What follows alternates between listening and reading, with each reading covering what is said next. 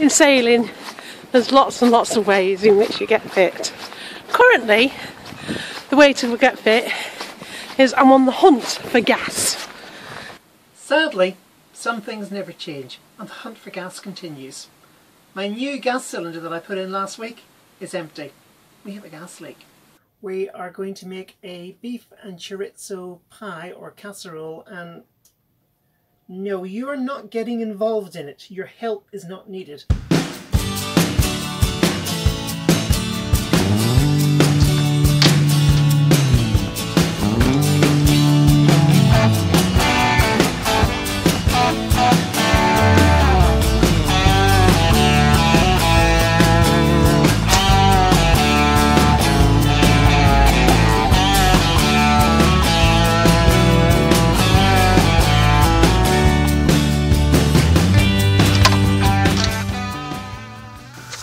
We have a gas problem. One of our cylinders just emptied itself in a few days. So we seem to have a gas leak. So I'm checking the hose and I'm using dish soap and soapy water, and I'm just rubbing it on around all the joints. And the idea is to follow this back into the ship, into the boat, and see if I can find any spaces where it's leaking. And this seems alright. Doesn't seem to be any problems on this end, so this is looking good. And hang on a minute.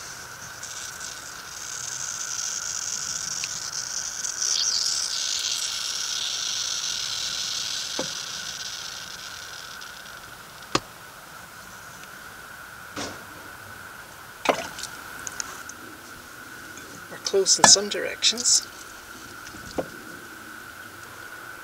because now we're not getting that leak, but if this opens up just a little bit, you can see here a leak has started.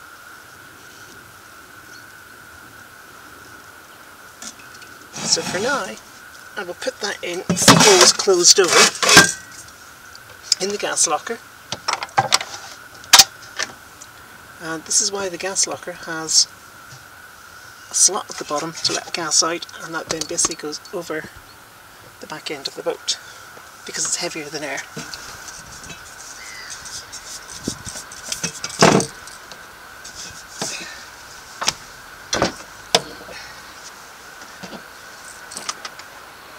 It soon became apparent that the Jubilee clips were something of a courtesy item. The gas line was on so tight I couldn't get it off, and in the end had to resort to a Stanley knife.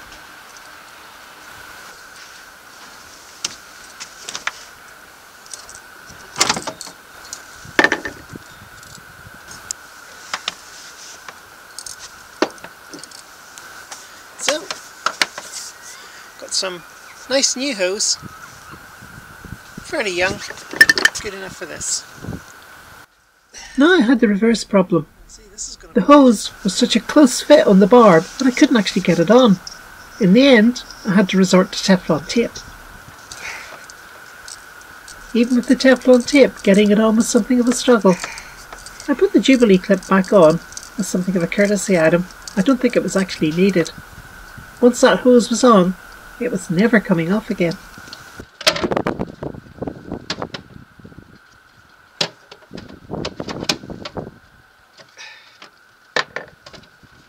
Next up was the nightmare stage. I had to do the whole thing all over again in a confined space with a fitting I couldn't move.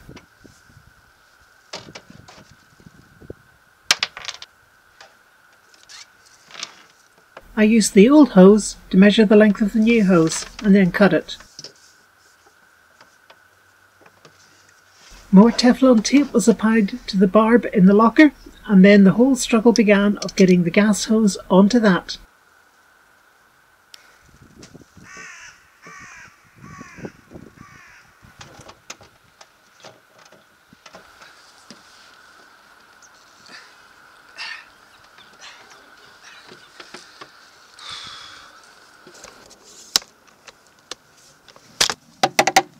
Putting the Jubilee clip on felt like a kind of victory.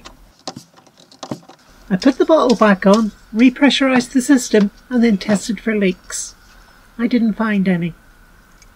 From the locker all the way to the cooker is a copper pipe. It seemed to be fine, and then I tested the flexible hosing behind the cooker as well. It was fine. Job's a good one. The problem was that the hose looks alright to casual inspection, but if you put the bottle in the wrong way and twist the hose, look at all these cracks that open up. And one of these was leaking. So, gas release on, good.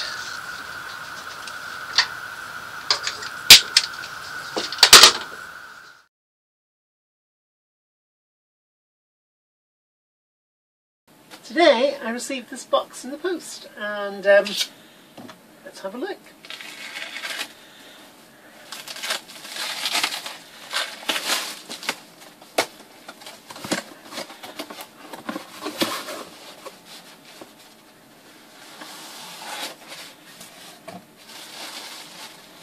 Oh, Mr. D's thermal cooker! Wow. And we're hoping this will cut down on gas consumption and stuff. We've got the instruction book. Always useful. It is. I suspect this is the stainless steel top pot that goes inside it. And here it is. And there are some bits of cardboard. So the way this works is you put this on your cooker and you cook your dinner in it, and this cast iron bottom holds heat. And when your dinner is bubbling away merrily, you put it inside this being a vacuum sleeve, like a vacuum thermos flask, and you put the lid down. And then it continues to bubble away in here for 3 or 4 hours or whatever it takes. When you get to the end of your passage, you open it up, it's still cooking, and out comes a roaring hot dinner. And this package here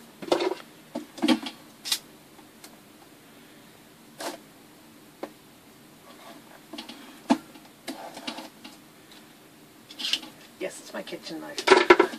Gets used for everything, doesn't it, Bev? Sadly.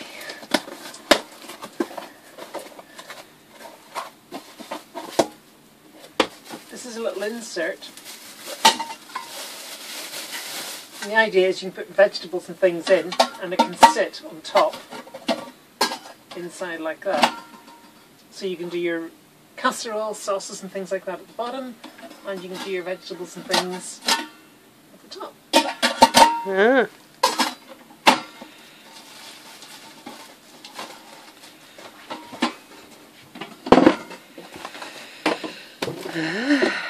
Mr. D's thermal cooker. Yeah.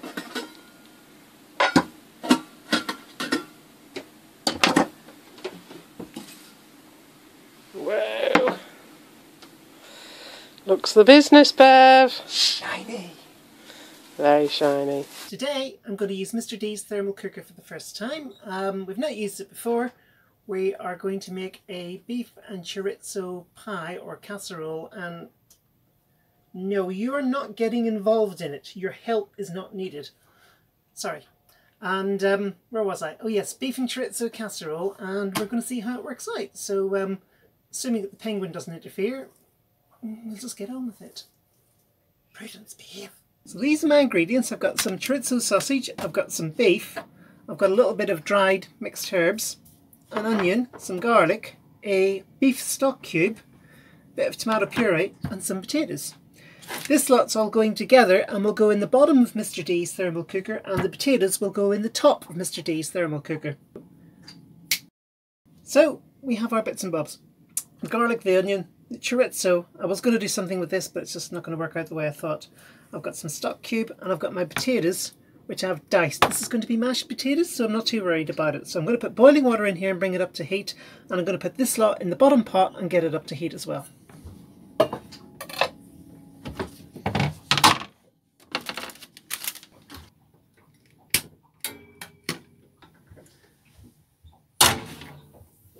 Now I'll just turn on the cabin ventilation. So we just put the extractor hood on.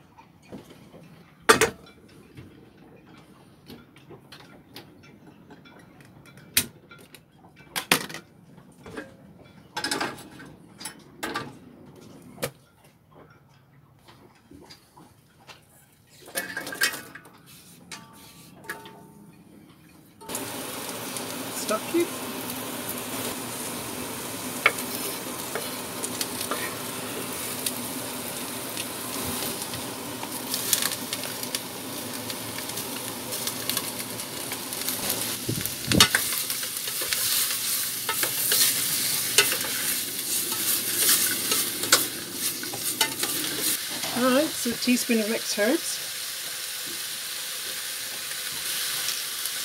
a tablespoon of tomato puree, and a dose of boiling water.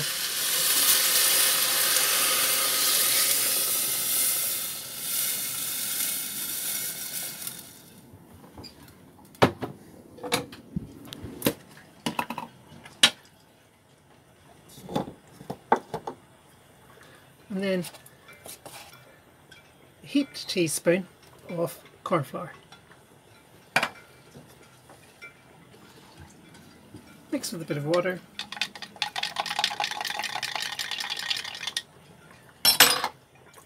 And stir it in.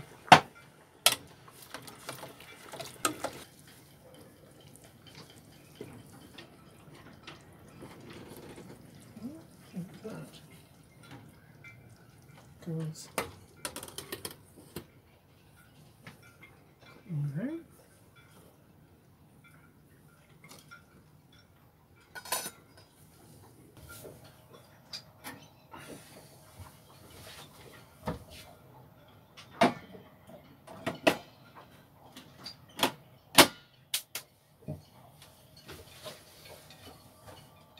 Right, so it's some hours later and this should now be done, so we're going to open it for the first time.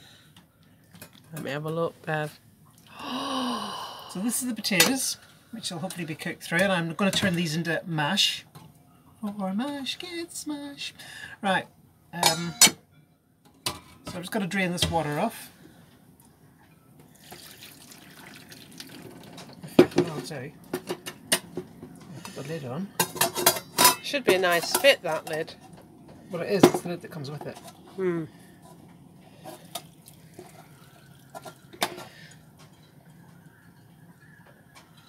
Well, they certainly look cooked to me. Yeah, they look cooked. They're totally they're cooked. totally cooked. I'm going to put that down for a minute. Just going to put a little bit of milk in there and a bit of butter.